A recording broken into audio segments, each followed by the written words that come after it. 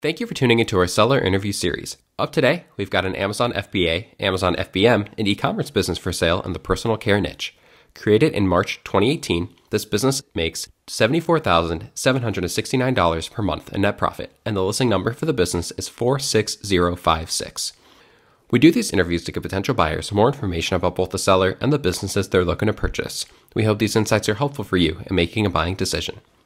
We've got the seller with us today to go through the business and cover everything from niche selection to traffic and monetization. Giacomo, thank you for coming on here today. How are you doing?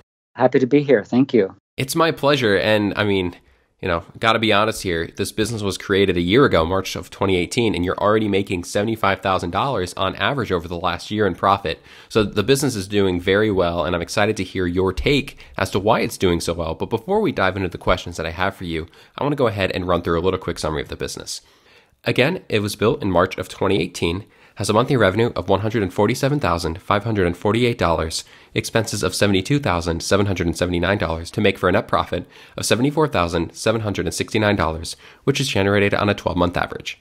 Included in the sale of this business are the Seller Central account with 4 SKUs, domain and all-site content and files, 2 trademarks, social media accounts, SOPs, email list, and 1 pending design patent. Please note the inventory is not normally included in the list price. Further details can be provided to active depositors. Giacomo, can you tell us a little bit about your background in building and running online businesses? Yes, happy to. I got into e-commerce about 10 years ago, but it's always been kind of a side hustle for me. And my main occupation is actually as a professional musician. I'm a classical guitarist and composer. And so my day job is pretty fulfilling and time consuming. I perform at the Metropolitan Opera, among other orchestras. So it always was a side business, but in the last couple years, I focused on it a little bit more. And I've been very pleased with the success so far. And, the success, you've been very successful here, which is, I'm sure, very exciting, especially for something that you always envisioned was going to be a side project here. Can you explain why, when starting this business, you decided to start with Amazon FBA rather than, start by selling on your own Shopify site? Yes, so that simple answer to that is there's minimal time involved. As I mentioned, I'm quite busy with my performing schedule. So the appeal was that I could do something with a few hours of work a day and have a lot of return on investment in terms of time, ROI, which was super important to me. I have a family and I want to focus on that, and running a big e-commerce business on like a Shopify store or anything else just did not seem right for my lifestyle. So Amazon FBA was always the way to go for me. So since Amazon FBA is, you mentioned the way to go, why have you decided to exit this business today? Well, I would love to stay in this niche. And I understand, of course, selling this business, there's always a non-compete, and I'm very clear on that. But the reason I need to sell is because I do have some personal debt that I'd like to take care of. I invested in real estate in my home country of Italy. And although I'm very happy about those decisions, I'm not quite happy about paying the interest on it every month. So I would love to make my debt go down. And I would also like to diversify my FBA business and expand to other product lines as well. Something you notice when you look back over the last year at this business is, first off, you had a phenomenal December, but also the sales for the rest of the year are a little up and down. Not terrible, but up and down. So can you explain that fluctuation there?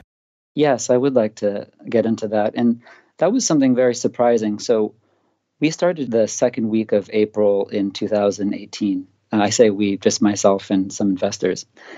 And it was incredible success. I launched to a email list. As I said, I've been in e-commerce a little while, so I did have my own email list. So it was a simple launch to an email list, not without any coupons or price rebates or anything. Right out of the gate, it was a huge success. We were getting a lot of organic sales. We were getting reviews. People were loving it, tons of 5-star reviews. So I was very happy with this. But it had really surpassed my expectations. I bought as much inventory in the beginning as I thought would be reasonable, about 3 months worth, but I sold out within 4 weeks. So that was a mad scramble, and I had to airship some, and I had to, throw capital and borrow and double down into it. But that did lead to a June stock out. And thankfully, when we got back in stock, we recovered. And I was also pleased by the sales during the spring and summer. So one would look at the P&L and say, well, this is a seasonal product. And I would mostly agree with that. But I was also super pleased by the fact that there were steady sales throughout the summer. And that was surprising to me, actually. Now, the incredible sales during the winter, I would attribute that to the fact that I think it's a very giftable niche. And what I think expanded the sales so much, and I believe it was about 15 times the sales over Black Friday and Cyber Monday and leading up to Christmas. So where on average we were selling about 15 to 20 a day, we were selling 300, 350 a day. So that was pretty remarkable. And there was no way I could have predicted that. Most people suggest that you stock up about 4x for the holidays. So having 15x in sales was definitely surprising. I could probably attribute that to the careful differentiation I made in the niche. I think anyone who looks into this niche will notice that it is quite crowded right now. But luckily, I got into it before it was crowded. And I think what happens when you get into a niche early is that you get the lion's share of the sales, and you also get reviews, and all those things add to the conversion rate. But not only that, I feel the differentiation on the brand really helped. There's a unique brand story behind this product, and that led to a very good sense of authority. And also, by authority, I mean authority in the niche. So it's a personal care product that helps people sleep. And I think a unique brand story, it lent itself to a very good brand story there. And the other things we did was we positioned it as a premium product. So most other sellers are selling them on the cheaper side with cheaper materials, and the reviews kind of reflect that. But we went for super high end, the premium on every aspect of the workmanship and the materials themselves. So we also charged a premium price. Now, that was a risk because there was no way to know that such a high price would do well, but luckily it did. And people were willing to pay the super high premium price, and that was surprising as well. Now, one thing that's really great about having a high price is that the return is that much better. And although you can sell a little bit less than the cheaper guys, you do make that back in profit. And I think that was a good decision. It's still positioned as one of the most premium products in the niche. And now that it has a very good sizable amount of reviews, I think that helps a lot. So, and the last thing I'd like to mention is that the Christmas sales and the holiday sales were doing so well because we have a beautiful packaging and display that in the main image. And I think that led to a lot of organic traffic, and people love to give these for gifts, and because everybody knows somebody who could use a little boost with sleep, or if they know somebody who has insomnia or anything like that. So the market is so huge and so wide, and I think it's a wonderful gift to give somebody. It shows that you care about them, that you're thinking about them in a personal way. And to have a beautiful box on top of that with a wonderful illustration and design, it just creates that perfect gift. So I think that's one of the components that led to the 15x sales over the holidays. And unfortunately, like I said, there was no way we could predict that. There was no way I could tell that, I should, in the fall, I should order 15 times my inventory just in case. Well, nobody does that. So I did sell out quite fast. Unfortunately, I completely sold out in the peak of Christmas frenzy, which was, a week and a half before Christmas, when everybody kind of realized, oh crap, I don't have a gift. And they go to Amazon, they want to, overnight stuff. So that was disappointing, but, you could say it's disappointing, but also pretty awesome at the same time, because, to completely sell out and to prove that the product can do so well over the holidays is just really, really great. Can you explain what it takes from you, the owner, to maintain this business as is? How much time per week do you spend on it? Well, that's great. I mean, that's the best thing about this, I think, or one of the best things. I put in about a couple hours a week over the holidays because there were so many sales that led to an increased amount of customer service. So I did hire a VA for that period of time in January just to help with that. But the sales are, it's not a high volume product. So the best thing about it is that leads to less customer service overall. So, a couple hours a day max, maybe even just sometimes 15 minutes. And the other side would be just to stay in stock, to check inventory, be really on top of that. And if you have a good system for staying in stock, then a new buyer would be totally fine with this product. But just to answer your question, I would say about on average 4 hours a week. Can you explain the presence that this business has outside of Amazon? Yeah, there is a Shopify site, and it also performed pretty well considering I never did any SEO. And the actual Shopify site itself was put up kind of as a placeholder, and I never really got around to optimizing it.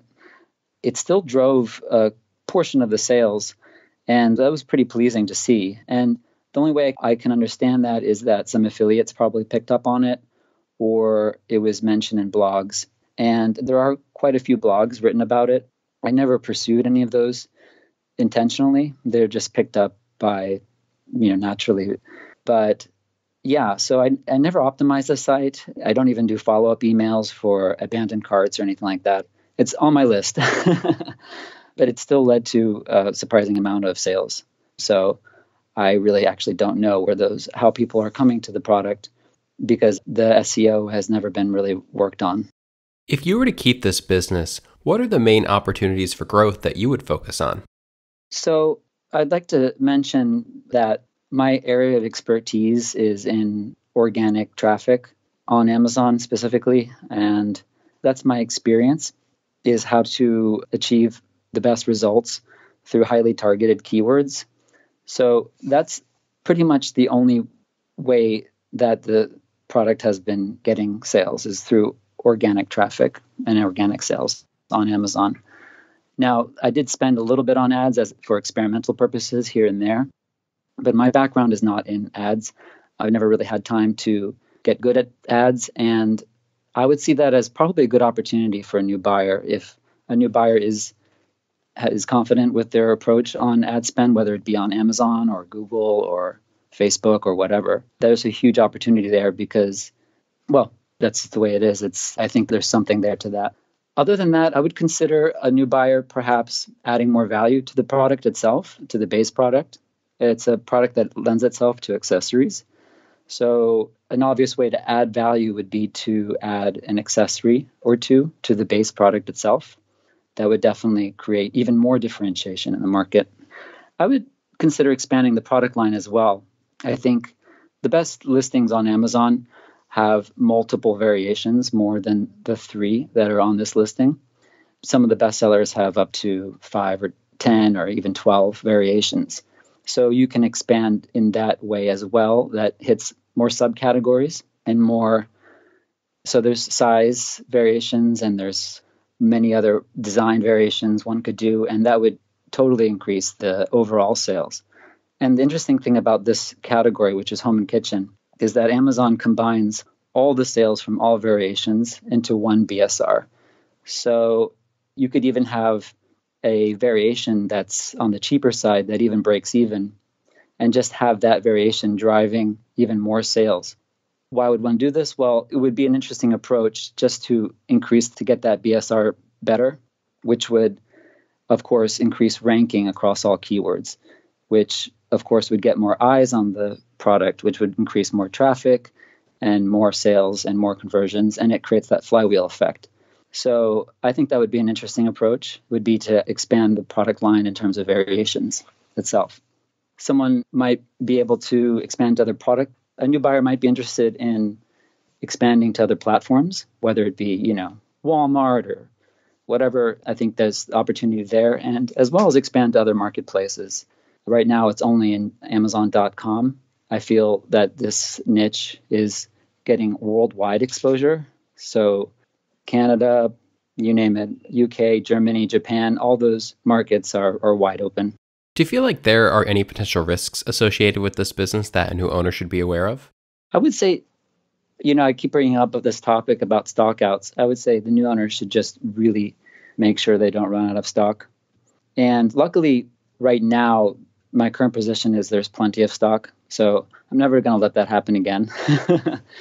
But I would just say for the new owner, stay in stock, have a very good system for staying in stock, and overestimate how much you need for the holidays based on last year's performance. That would be my only comment. Other than that, I think the trends in the niche are all very positive. One could look at this niche and say, well, we don't know if this is a trending product or what's going on with this. My opinion is that all the signs are positive right now, that it's becoming a mature market and that it's becoming a more stable household item. And the reason I say that is because I see a lot of movement into retail, whether it be your Target or Costco. And I think those are all very positive signs that the market is maturing. I also think that more people are becoming aware of this product every day. Anecdotally, if I just ask 50 people I know, do you know about this product? I would say still half of them aren't even aware of it. So more people are becoming aware all the time, which is fantastic. And I think as people become aware of it, they are curious about it. And of course, many people go straight to Amazon to see what's going on. Obviously, everybody knows Amazon is expanding their own marketplace by 30% a year. So just in general, I think there's all very good positive signs. Seeing as you have been extremely successful here, if someone were to come to you and say, hey, what's your biggest piece of advice for me getting started with my own Amazon FBA business, what would you tell them? You mean somebody who's starting for the first time? Yeah, someone who's looking to get started. Okay, I love that.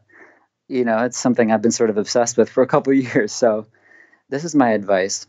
If you're starting a new product on Amazon, it's not enough just to be a Me Too product anymore.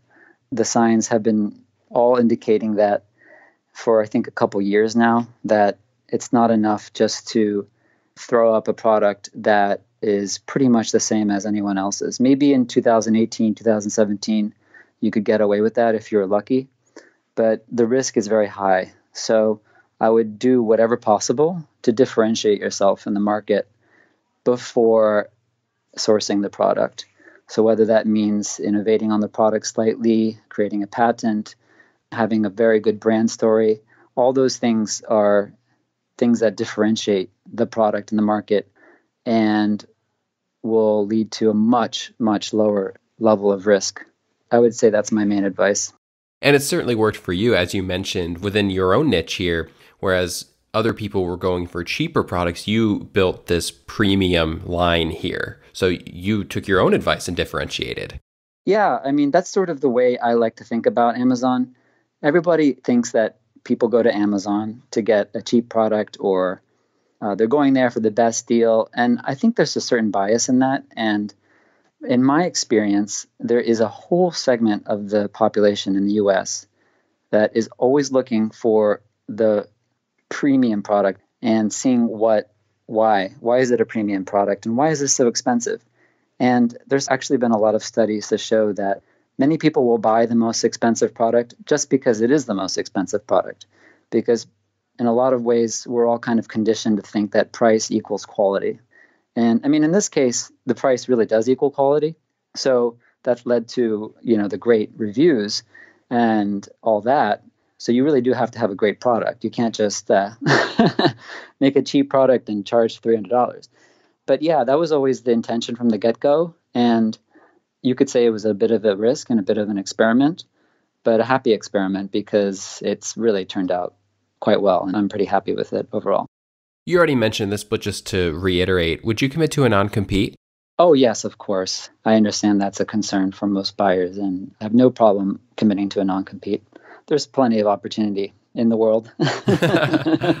How much support are you willing to offer a new owner during the transition period? I'm basically willing to offer unlimited support, to a reasonable degree. I would say I'd be open to calls, to text messages, really anything. Because there's always those little questions that pop up, and I'm happy to stay in to help support the new buyer as much as I can. Now, if I get really busy, I might need to modify that a little bit, but I'm basically open to unlimited support. Are you open to negotiating on something like an earnout? Actually, I would be, yes. Awesome. Giacomo, thank you very much for the time today. My final question for you. If you were looking at this business from the perspective of a potential buyer, why would you feel like it is an asset worth buying? I would get very excited about this niche. It depends who the buyer is. Now, if I was a buyer that had some secret sauce for advertising, or if I was a buyer who knew how to expand to other markets, if I was a buyer who was interested in the growth opportunities, I would be very excited, because the way that this product has been selling has been strictly through organic sales.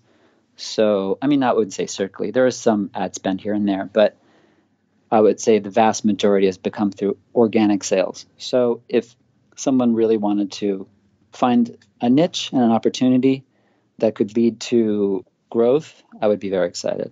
Thank you very much for taking the time with me today. I really appreciate picking your brain on this $1 million business. Oh, so happy to do it. Thank you. If you're watching this on YouTube, subscribe to our channel. And if you want more information, the link will be below the video that will take you to this marketplace listing. If you're watching this on the listing page and want more information, become a depositor today. When you make the deposit, one of our business advisors will be in contact with you, and you will be given everything you need to review this business. Have a great day.